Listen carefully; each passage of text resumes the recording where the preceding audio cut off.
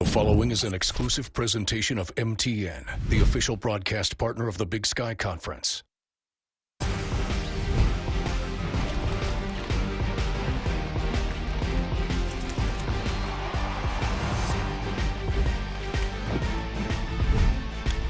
From MTN Sports, this is Big Sky Conference football. Montana versus Weber State.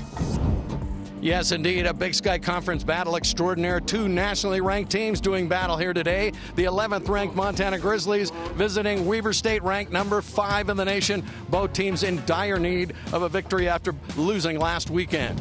Welcome inside Stewart Stadium on the campus of Weber State University. Look at the Big Sky Conference standings. 3 teams still undefeated. And of course, the Weber State Wildcats at 3-1, Montana at 2-2. I'm Jay Cohn with MTN Sports, joined by Grizzly Hall of Fame quarterback Marty Morningweg. Marty, we mentioned the importance of this game. You saw the standings. Both teams need a victory to put themselves in place for the FCS playoffs. Jay, what a game this should be.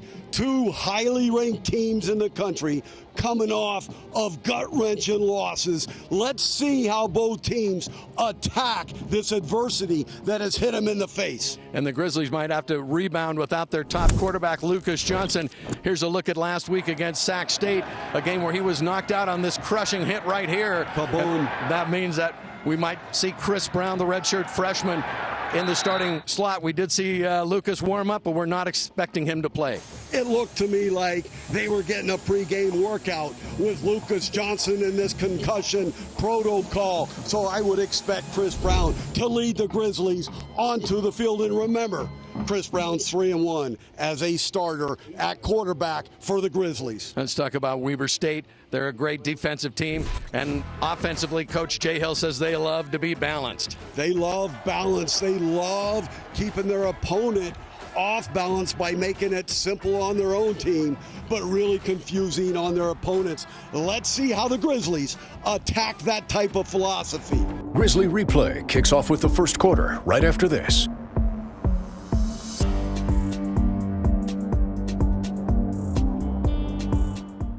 Let's get things started with the first quarter on Grizzly Replay. It is a perfect day for football here at Ogden, Weber State University. The crowd still filing in. We're expecting, maybe up to 10,000 fans here. Everyone, we can tell you that the Grizzly offense will be first up because Weber State is getting ready to kick off. Back deep is Malik Flowers. And the kick is off, and we're underway from Stewart Stadium. Malik Flowers hauls it in at the 1. He has several blockers up in front. Malik loose on the sidelines and gets up over the 30-yard line. He's the leading kick returner in UM history. Pistol right now. The give to running back Dante McMillan up the middle, and he's hit right as he gets up to the 25, maybe a gain of 2 yards on the play with a single bat in the backfield. Drops straight back, looking to the right flat. Ooh, and nearly intercepted on the defense for the Grizz. Corbin Walker, he had a beat on that pass, Marty. Bronson Barron calls the signals. Let's see what the Grizzlies D has in store for him. And going deep, intended for number 31 over there. The Ronnie Grizzlies Houck on the defense. Yeah. Barron gets some pressure from well now and slips as he gets up near the 20-yard line, so he avoided the sack. Alex Gubner again on the stop for the defense for the Grizzlies. Barron with a quick slant over to the corner, and it's complete. Nash Fouch in on the stop for the Grizz. Just will not quit.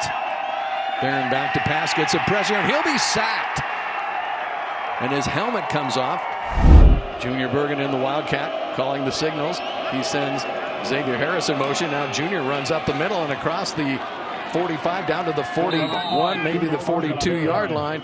And it's close to the first down. To find ways to run the football. Here they go, another third down with a run. And Chris Brown keeps it and crosses the 40 and it has the yardage for the first down. The second first down of the game for the Grizz offense. Well, Junior Bergen did play quarterback for Billings Senior in high school. He has a gimp finger, and he takes it on a run across the 35 down inside the 30 and knocked out of bounds. But not before he's close to first down yardage for Weber State. And the give is to Osmo up the middle, breaks a tackle across the 25. He's brought down there, but looks to have enough crossing the line to gain. And Keelan White, Brown looking, throwing deep into the end zone. That's White, had a hand on it, and no flags, as looks like it was cleanly played there by Maxwell Anderson. 4 of 7 in the field goal department so far this season. Roberts is the holder, and the kick is up. And the kick is good, and the Grizzlies draw first blood here at Stewart Stadium. It's 3-0. Montana gets on the board first. A home for himself and his family by playing in Utah and coaching his whole career in the state of Utah. Very uncommon for a college football coach. They liked that play so well the first time. They went to the well a second time. Pat's going with a little upbeat action here. Bronson out again to his tight end. Robbie Houck in on the stop. They'll be very close, right at the yard to gain. Yeah, they're giving it to him. It's a 1st and 10. Or throw the ball with numbers outside. 3 straight passes from Malone and a sack for the Grizzlies. That looks like Braxton Hill. And the Grizzlies pick up their 2nd sack of the game. Braxton Hill out of Anaconda, Montana. Bronson Barron out of American Fork, Utah, the quarterback. Getting some pressure, steps up and throws it. It's complete. But it looks like it could be a little short of the yard to gain. Corner. McPherson again is the target as the Wildcats move the chains, and on first down, McPherson again with the tackle is Justin Ford. Bronson Barron, the quarterback, gives up, and a wide open run. This is number 26, Damon Bankston, and he's going to take it to the house. A quick hitter up the middle off right tackle, and Damon Bankston, the 195-pound sophomore out of Katy, Texas, finds Pater. 3rd and 5 there, Jay. And the Wildcats, like the Grizzlies on 3rd downs, have chosen to run the football. The Montana Grizzly defense were all about pass there, and they're pass rushing, and they pop just a simple dive to the house. And that'll bring us to the end of the first quarter, and it's been kind of slow going, but picking up steam. It's Wildcats from Weber State 7, the Grizzlies 3. That's their Les Schwab scoreboard. We'll be right back here on the MTN Network.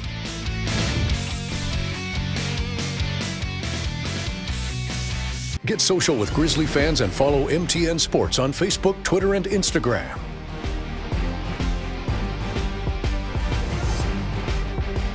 Now, here's the second quarter on Grizzly Replay. And there you see the Les Schwab scoreboard telling the tale of the first quarter. It's the Wildcats 7, the Grizzlies 3. Let's talk a little, Marty, about this Weber State defense. First in the nation in the red zone, and they are just so impressive. Joe Dale and Grant Duff, they're co-defensive coordinators. Duff coaches the D-line, Dale coaches the safeties, and together they have built a heck of a defense.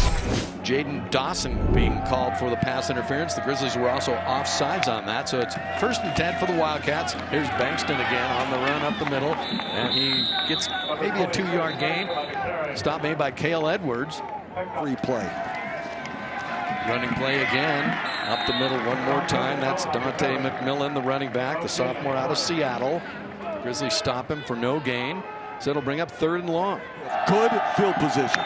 Big play here in the early going. Grizz brings some pressure. Robbie Houck on the quarterback, and the sack is made as Houck applies the pressure, but he got some help as well.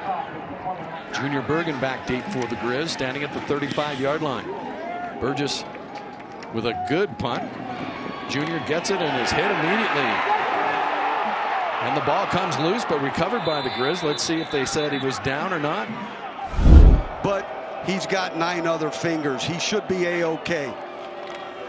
Let's see what Junior does. He wants to keep it. Now he heads out, and he has some speed. Can he get outside? He crosses the 40, breaks a tackle out to, well, I think he got enough for the first down right at the 45-yard line. Good job for getting out of the backfield, out of that trouble. Grizzlies offense have it 1st and 10. Give up the middle to Nick Osmo, who breaks a tackle and gets inside Wildcats territory, and flags fly.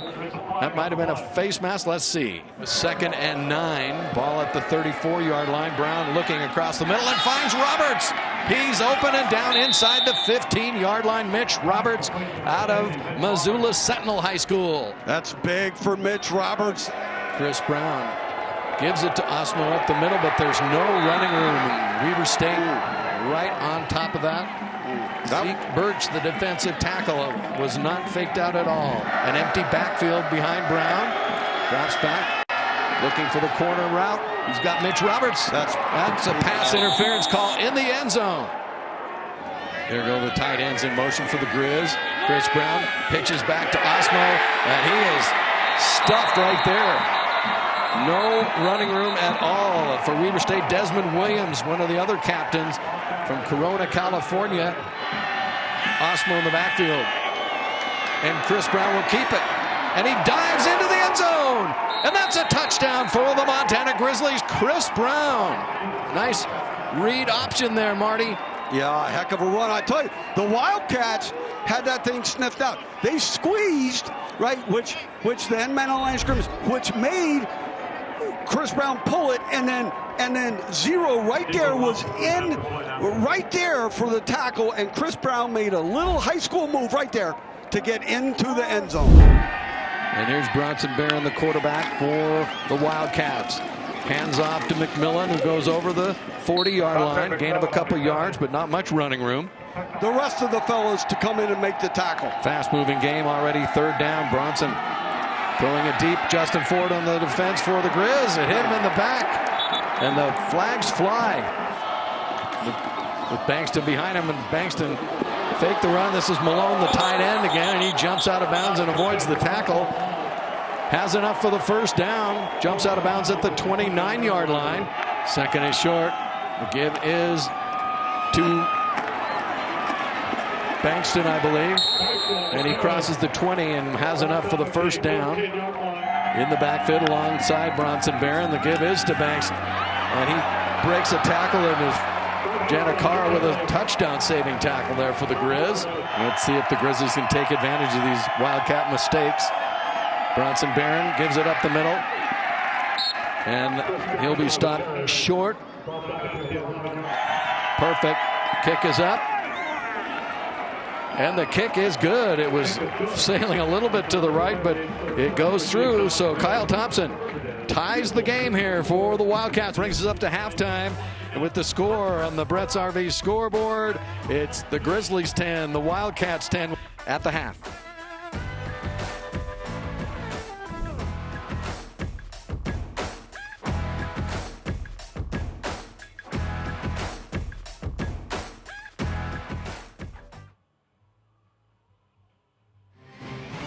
Take coverage of the Grizz with you. Download our app for your favorite mobile device today.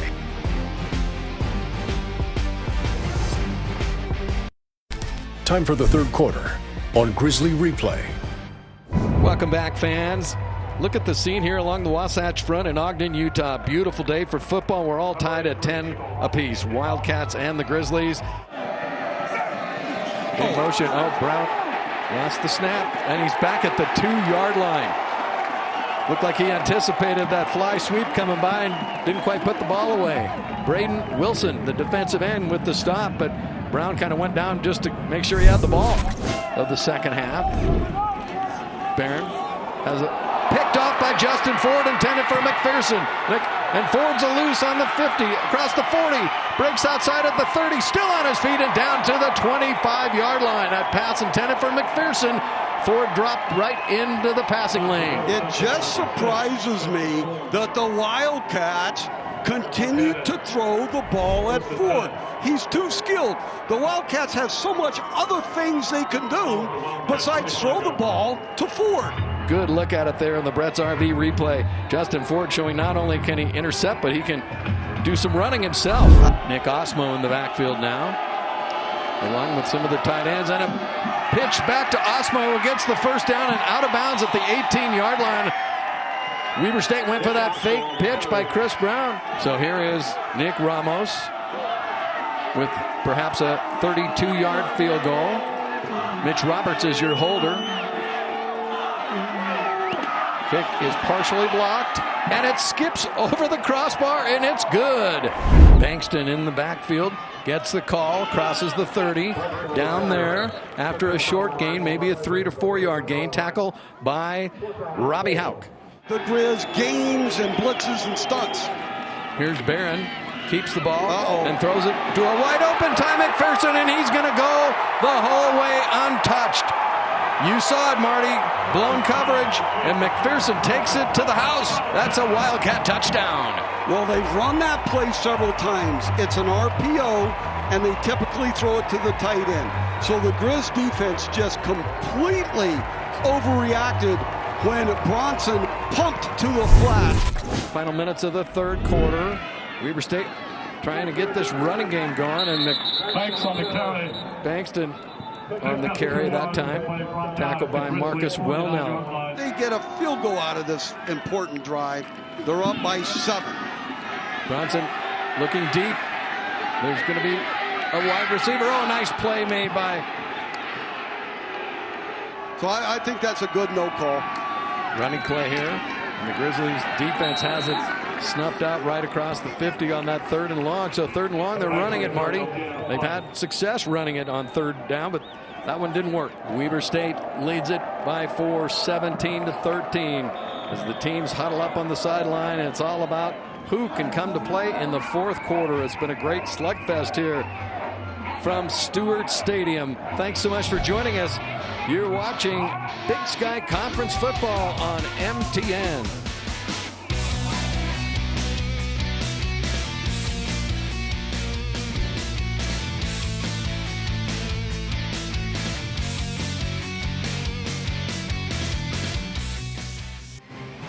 There's more coverage of the Grizzlies online anytime at montanasports.com. Get ready for the 4th quarter on Bobcat Replay. It's a beautiful day here in Ogden, Utah. The Weber State Wildcats, look at this, outscored their opponents 51-7 in the 4th quarter this season under head coach Jay Hill. You see him there in his 9th season now here at Weber State. What a job he has done. Let's see if they throw it at him again. No? They're going to run it. This is McMillan, and he breaks into the open and gets the first down and then some across the 20, down to maybe the 19-yard line. And here they go with a tempo 1st and 10. That was a huge play for McMillan and the Wildcats offense. McMillan on the run again, this time down to the 15. So this is going to be huge for the Grizzly defense, Marty, to try to hold them to a field goal at the very least for Bronson Barron and the Wildcat offense. They give to Jackson up the middle, and he'll be down close to the 10-yard line. They're marking him back to the 12, so 3rd and 3, big play. Bronson Barron with the give to Chris. No, he doesn't. He's going to pass it to the number 86 for the score. Jay, that was the same RPO. 96, Hayden Meacham, the tight end. Sorry, Layton, Utah. The pump fake. The Grizz, like 5 minutes, 56 seconds left. They're down by 11, so they got to score a touchdown, 2-point, and a field goal to tie. Here's Malik Flowers. He's going to run it out of the end zone. Has some blockers ahead of him. And he's still on his feet. He's loose at the 30. He's gone. 40, midfield. It's just what Montana needed. He's going the length of the field. A 100-yard kickoff return for Malik Flowers. And you can see why he's the leading Grizzly kickoff return player in history. Wow, right now. Yeah, a little creativity, Jay. We saw him practicing this both Thursday and Friday. I suspect it was a +5 red zone play and a 2-point play where they could use it in either situation. Executed just beautifully. Braxton Hill finished off McMillan. So here's Bronson Barron. They're going to try the run again. And he squirted in over the yard to gain. That was a nice, nifty move. Dante McMillan gets the yards and the chains moving. Here's the real give this time to Chris Jackson, and he breaks the tackle and almost has first down yardage out to the 44. Tight end shifts up to the left-hand side of the line.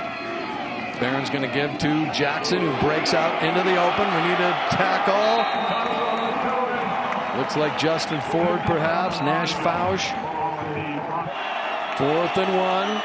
Give is up the middle, and almost busting it is Chris Jackson, who gets the first down over the 35-yard line. The Wildcats take a knee, and the final 30 seconds will tick off here at Stewart Stadium. Jay Hill and the Weber State Wildcats improved to 7-1 on the year, 4-1 in conference. Coach Hill picks up his 65th victory and continues to add to his totals as the winningest coach in Weber State history. All right, thank you, Marty. As the victory bell rings here at Stewart Stadium for the Weber State Wildcats, it's time to say goodbye. For my partners, Marty Morningwig, the great coach, Kyle Hansen down on the sidelines, our point man in the booth, John Stepanek, and our entire MTN crew, I'm Jay Cohn. Thanks so much for watching today. From Ogden, Utah, the final score, Weber State 24, Montana 21. Now keep in mind, our next broadcast next week, Saturday, when the Grizzlies head home to take on Cal Poly under the lights at Washington Grizzlies. Have a great night, everybody. Thanks for joining us.